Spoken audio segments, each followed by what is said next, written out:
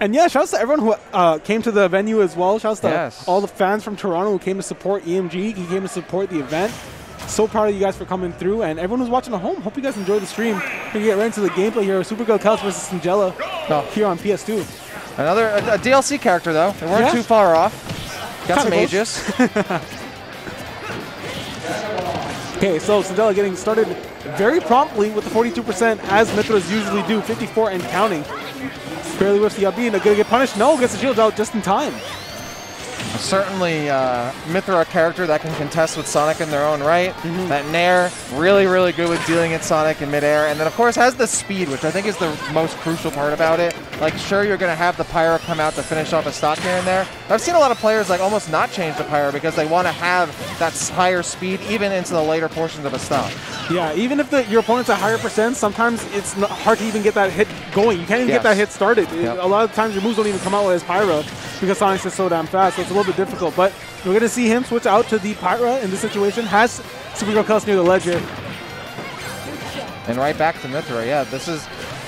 Maybe they're just kind of feeling it out. Like, okay, if I go Pyra, like, how is she going to react? What is she going to do? Is she going to start to play a little safer? And honestly, I think it's also because when you have Sonic in the corner, you want Pyra out, but then the second Sonic gets back, all right, maybe I want to have the Mithra. Yeah, I think you're exactly right with that, actually. I think it's we've only really seen the Pyro when SuperGirlKels is in the corner, and so I think that's probably part of the game plan right there. Trying to go for the raw up B there. Does not get punished, though. A lot of these times, SDK is kind of whipping these punishes, but the spin dash into the forward air finalizing that first stock. That's one of the scariest things about Sonic. Like, sure, like, he has such a destructive neutral, but the strings and, like, kill confirms that Sonic has can just completely turn the table on you. Because honestly, Singela's been playing really well in this so far and has been doing really solid in neutral, so has to avoid those explosive options that Sonic is known for. Yeah, that's something you always have to worry about in the back of your mind, is the fact that at any point in time you make a slight mistake, or not even a mistake, you just outright lose neutral. You could just die. Yep. Still, keeping it very close. Trying to keep Sonic on these platforms, which is easier said than done for sure. But I do want to say, coming for first round pools, Singela's actually playing surprisingly well versus SGK. I'm going to give it to him. Again, and as I commented, it's cursing. That it is what it is. Yeah, no check. But yeah, honestly, if someone told me like this was a later bracket matchup, I would believe it. Yeah, entirely. Okay, trying to go for the F tail, going to go for the forward air instead. Has SGK at the ledge. Nice. That's what you want for the forward air to get out of there. Oh, and chasing. Yeah, getting a little greedy. It's understandable, though. I guess, especially in Sonic, you don't want to miss kill opportunities at all, because they're going to get that residual damage on you the second you miss it. Singela playing safe right here. Okay, just going to go for the raw B, and it does not kill yet. Great option, though. I like that. I mean, one more solid hit here from Singela will tie things up, and I think they know that, too. Like, they're playing really safe right now. That was a big committal, which I don't think was super necessary, and SGK rightfully calling them out here. I don't think that would have killed either, so it could have been a miss. Who even knows, but going to switch to the Mithra, try and recover, and as unfortunate. That spring was just perfectly placed. Yeah, that spring was having them knocking on death's door twice, which is, again, something you might not keep in the back of your head. Like, you're worried about so many other things from Sonic and not, like, getting clipped by a spring. Clipped by the spring. That second stock was really unfortunate too, because that was kind of early, but that last position, I mean, you're so far out, and Pyra Mithra obviously was a bit of a meme, like, oh, the recovery's not that good.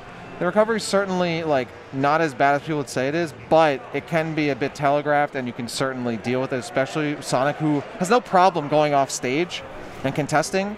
So if you already know how to deal with it, like, you can get caught out like that way far out in the blast zone and die early. That's very, very true. That's totally correct in what you're saying. So honestly, I'm hoping Singela has a little bit of a better game here. Unfortunate way to lose that last game, but it is what it is. It's gonna kind of move past it, and hopefully, a lot of the times when you lose versus at least a higher seeded player or a well-known player, it's hard for it to keep stable and not have that affect your mental game. So I want to hope that Singela has some resilience in that and just believes in themselves a little bit more to be able to continue this set and force a game 3 situation. Yeah, I mean, if I was Singela, I'd be thinking, like, hey, I didn't do that bad that previous game. Like, that was winnable. I can't get in my own head, and if I just keep playing my game, like, this is absolutely within the realm of possibility. Okay, down throw, gonna go for the forward. Yep, clean percent. Yeah, trying to rely on this upbeat quite a lot. It's worked in the past, but I don't know if it's going to be something that's a reliable option. What a call out. Got the sniper though, yeah. Some of these shots are hitting. And it's honestly like, it's like you'd think it's a little more punishable than it actually is, especially Mithra's upbeat. Yeah. But she's acting immediately out of it. So Sonic, of course, can get there in time, but you space it well. It's pretty usable. Mithra just having just great frame data in general, just all the time. So. I really like that Singela actually went for the side view on Pyra and then tried to go for a footstool in case SGK went for a jump. Yep. And once again, as the Pyro with Sonic in the corner, backs up, and then I'm expecting a change back over to Mithra, but it looks like they're trying to land that kill shot. There it is right there. Kill shot not coming, so Mithra comes back in. Oh, recovering high, that's dangerous, but is able to fastball, but gets the jump called out with the back air. SGK making that great read to finalize that first off. Okay, she got the ledge yet again. SGK, good job. I mean, was going a lot of jumps out of the corner there, and now just getting for regular get up. Able to shield out of that, so it's been really well done there. Oh, and no. the SD, super unfortunate stuff. But SGK, homie at the end of the day, always going to homie stock.